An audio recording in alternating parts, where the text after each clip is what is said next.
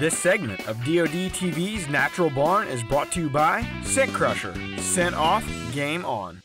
This week on Winchester and Drury's Natural Born. Illinois turkey season is off and running, baby.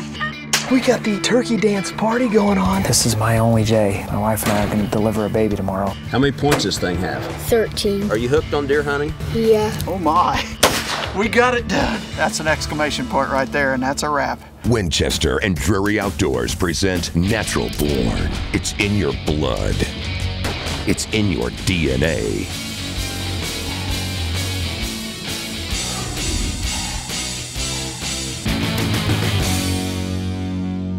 For Natural Born cast members Kyle Lamore and JJ Kolesar, the clock is ticking. Illinois turkey, I get the second season. That means I get today and tomorrow, so I get 2 days. So, since 6:30, we have heard maybe a couple of owls. And now they're still birds close because they're sounding off once in a great while.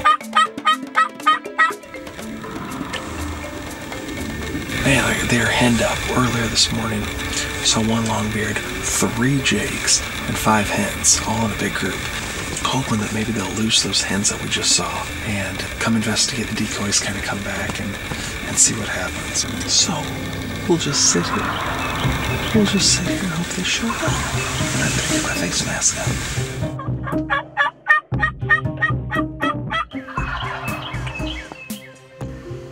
Those birds are coming. They're coming.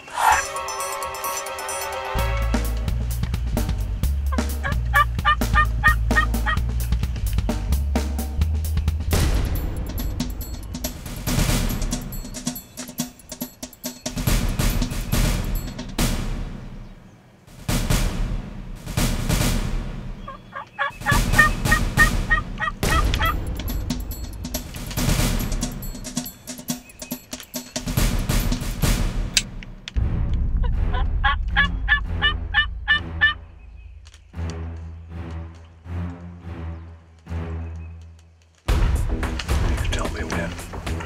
You're good.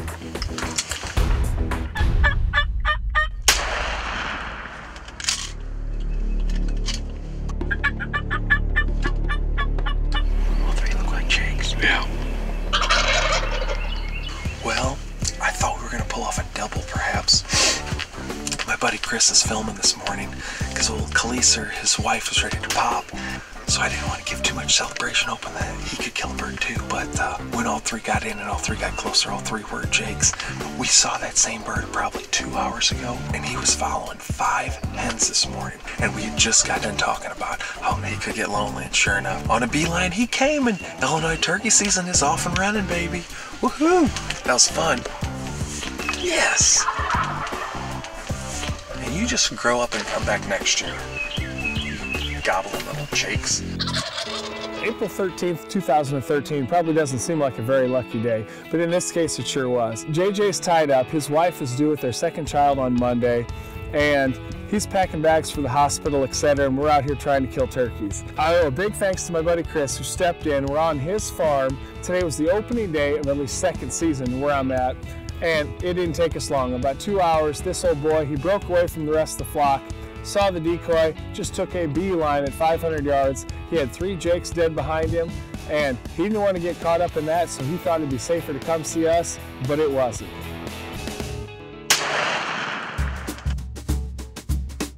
Following Kyle's success, JJ Kolesar rolls the dice and hopes he can get his bird before his wife has their baby. With just 1 morning to hunt, he surrounds himself with 2 cameramen.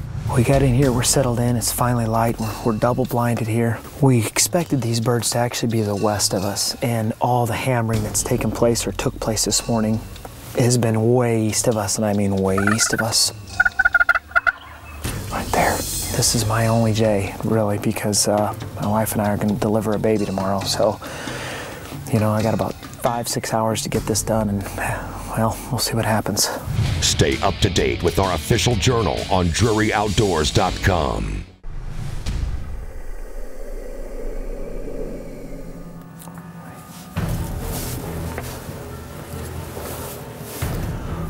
We got a hen fight behind us, we can hear him.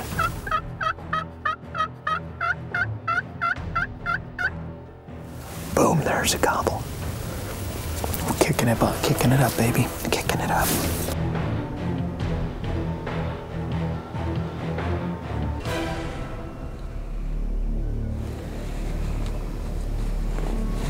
What is it? Gobbler.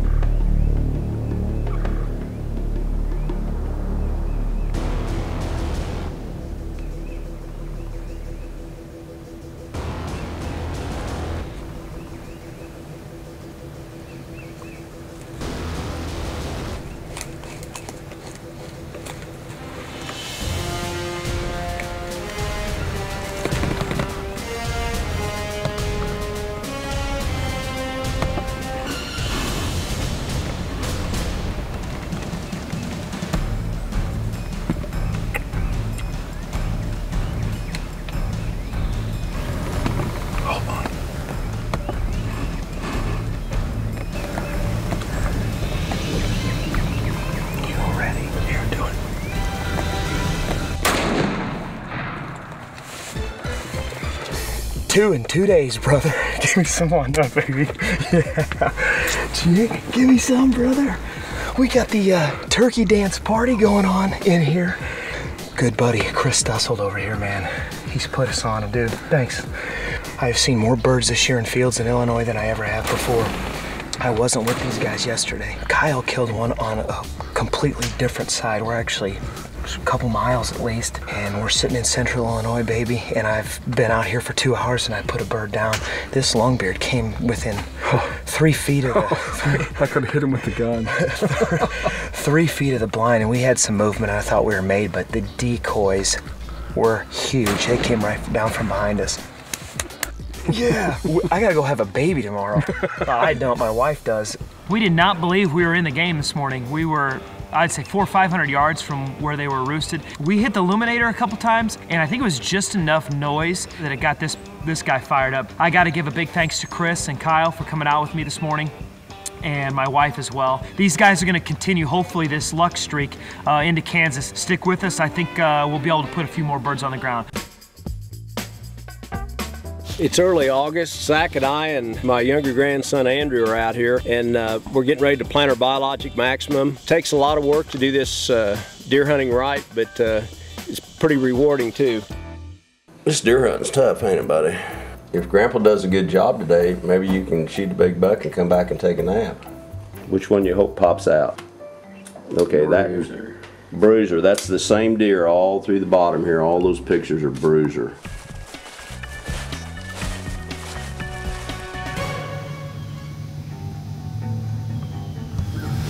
Andrew, all we need's a big buck to come out, you know it? Yeah. We're gonna shoot him if he does. Yeah.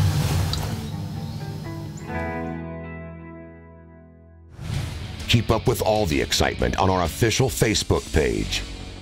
This segment of DoD TV's Natural Barn is brought to you by PSC's Carbon Air. Experience performance. With the biologic bringing the deer, it won't be long for young Andrew Dent. Okay, Let me take a look at it. Oh yeah, baby. I'm getting ready here, okay? Just concentrate. He's gotta get broadside. Your number one thing is to concentrate on. He's gotta get broadside. Right? He's gotta get broadside.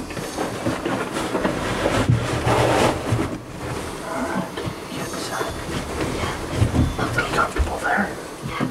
Now let me get on him. Let me get on him. Just concentrate on the heart. You can shoot him anytime. Hold on. Wait. Don't let him be walking when we shoot. Does this scope need to be down to 6 power? He's gonna come up here close. Let me move this. That'll help you. Andrew, when he stops, you need to look right now. Anytime. Take your time, put it on his heart, and then shoot him. Anytime. He's perfect right now. I can't find him. Shoot him. I can't find him. Lower his scope there. I did. Lower it. Put it on 4. Okay. Anytime. it on his heart. Shit. Let him get. Wait for a minute. Let him turn again. He'll turn for you. Right there, ain't bad. Right there, right there. Hold on. Don't shoot him when he's walking. Keep it on him, man. No, stop him. Stop him. Yep, there you go. Shoot him, Andrew.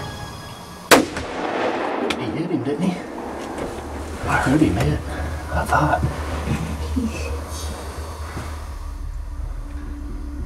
I thought I heard him smoke. I thought I could hear it. I thought I could hear it. I don't see him running up the side. Did you have it on his heart? Yeah. What do you think about that, Andrew? I think Andrew just killed a smoker. When you're taking a young hunter out there, you know going into that situation that a lot of things may be out of your control. Is your aim going to be true? Yeah. Many of us have been there. They're so excited. They're not used to the moment. I think it's just awesome the way John handled it. The best thing you can do is support them, try to calm them down, slow things down, just talk them through the shot. I was so excited. Convince them that basically we cannot take a bad shot here. It's not fair to the animal. It's almost like a sport. Just try to keep coaching them through that situation. Hopefully good results will happen. I think you just need to be patient and remember that your actions at that moment can maybe determine whether that child decides to keep hunting or not. Talking them through the process could be the key to their success and give them the confidence to make the shot. Oh, look at that shot. Perfect shot. Get on that thing and tell Zach to get them all down here and tell him to bring the truck and all of them down here. Look at that deer. Say big. Big. 1, 2, 3, 4, 5, 6, 7, 8, 9, 10, 11, 12. It's Bruiser. He's just killed Bruiser. I just killed Bruiser. Here we are in North Missouri, November 5th. It's opening day of youth season, and Andrew just shot this big buck. This deer was shot almost exactly the same spot Zach shot Thriller in a few years ago, and he died in the same creek that Thriller died in. Beautiful deer. We have a ton of Reconyx pictures of this deer. He come out to check out the biologic winter bulb, sugar beets, and maximum we have planted behind us this morning, and the rest is history. Andrew, you did a wonderful job, you know that? Yeah. Put a perfect shot on it, didn't you? Perfect shot. Are you hooked on deer hunting? Yeah. Yeah, me too. How many points is it? 13. 13 All points. right. Give me another 5. And give me a hug. It's December, and in Iowa, Mark Drury has his work cut out for him, but he always has a plan. Boy, we have been grinding it, and I know you're probably watching it going, oh yeah, that's tough, gotta hunt every day. And we enjoy it, don't get me wrong, but we enjoy it more when they move.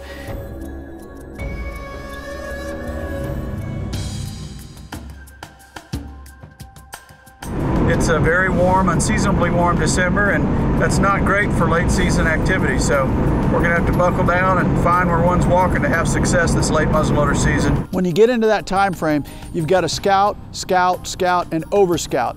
I always say I like to spend 3 or 4 days scouting for every 1 day of hunting. It's about MRI, most recent information. We do that scouting not only visually and actually sitting out there looking at the fields, we also do it with our Reconyx cameras.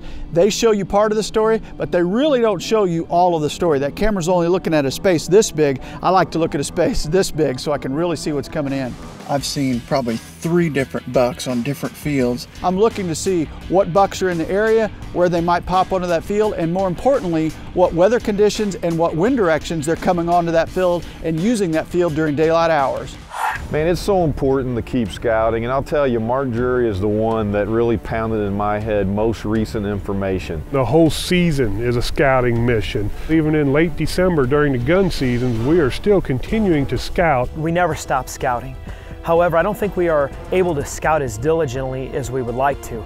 With limited time off, we like to be in the stand when the time's right. Doesn't mean we don't pay attention to cameras and where the sign is, it just makes it tough when you have only a limited amount of time. We are also very diligent on finding food, man. If the food is changing as the season progresses, you have to stay on top of the food. Go where the deer are going, go where the deer are eating, stay on top of them, and you'll have a better season. Tweet the Drurys at Drury Outdoors. Let us know about your hunts. Mark Drury has gathered all the most recent information to target one area to hunt, and team member John Williams is ready to fill in on camera. Santa Claus gets you everything you want? Yep. In my age, it don't take much. John Williams is up, and what a great fill-in for a camera guy. It is a gorgeous day. The weather's right. The wind that they predicted is actually accurate. It's a west-southwest wind. We're gonna climb into that high-rise hunter and see what Mother Nature has in store for us tonight. We're set up on about 3 acres of beans. It's surrounded by big cover. We're sitting there on a southwest wind, and it should be perfect. It's blowing it out over a pond field. It's the last beans in the area. The bottoms are cut, the ridges are cut. It is the last available food source. Hopefully, we'll get some big bucks on their feet tonight. They've not been moving very well. Hopefully tonight is the night. We got a shed buck. We got another rack buck just showed up to the south down here. First 2 deer on the field, go figure. Won't be long, we'll be seeing deer out here in front of us, I guess.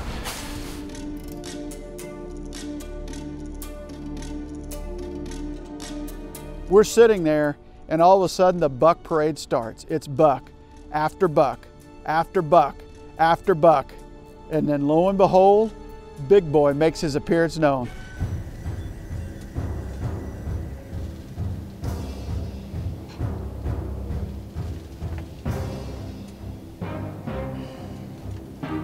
He's pretty. Yeah, he's a big body deer. I know the deer. I've had a few pictures of him, but not many. He's a big, I think he's 6 or 7. He's old. He's fully mature, that's for sure.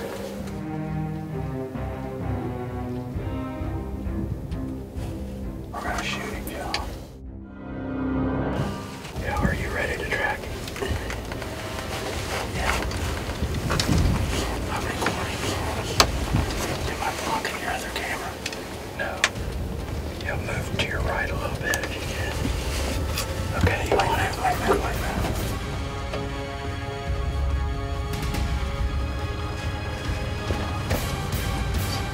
Okay. You want it? Yeah.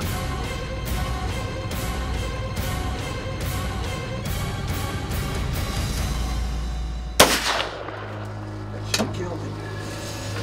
That should have killed him. He's going up over the hump, Johnny. Stay on him. He's going down. He's down. He's down, baby. Finally! We got it done. We got it done. Yeah, baby. We got it done. Big balmy evening, and we just killed a giant, John. Big old mature deer. I've got a lot of pictures of him early in the summer. I haven't seen him since. Never laid eyes on him. First time I've ever seen the deer. Awesome. And he's down right there in the field. Whew. Wow, that was Well, you're cool. done in Iowa. That was cool. Let's go recover him real quick. Oh, it's so pretty, yeah.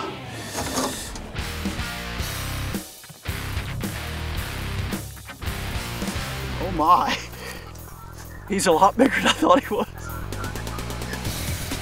What a blessing to end the season just after Christmas with a beautiful, mature, fully mature Iowa 10-point. As pretty a 10 as you could possibly ask for. It's the first deer that I've taken on this particular farm. It's a new farm. Keith and Jake owned it last year. They asked me to run cameras, and I ran them for them, and after the season they talked about selling it, and I talked to Tracy. I said, man, what a beautiful farm to own, and I said, would it be possible to buy that? We talked about it. We said, you know what, let's do it.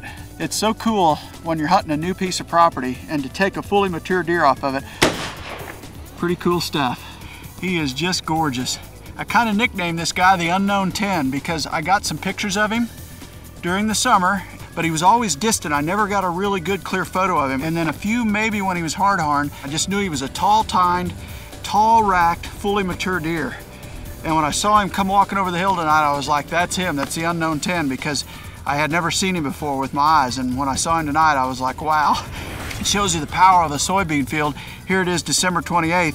Haven't seen him all year, and that's the magnet that brought him in. I had about an 80-yard shot at him, and he ran about 50 yards and piled up. Just awesome. What an awesome end to the Iowa season.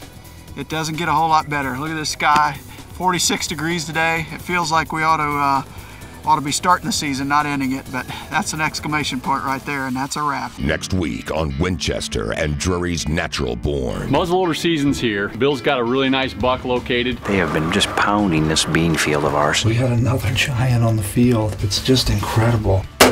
We are in Minnesota. And the old TC come through tonight. That's a monster.